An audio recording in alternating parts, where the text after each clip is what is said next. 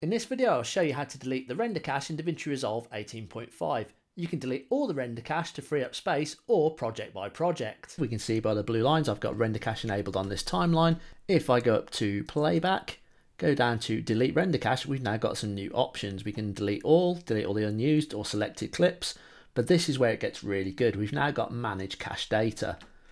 What it does now is it now shows you each different project all in one window, so you haven't got to go into each project anymore and delete the render cache manually. You can just do it from one place here, sort it by the highest.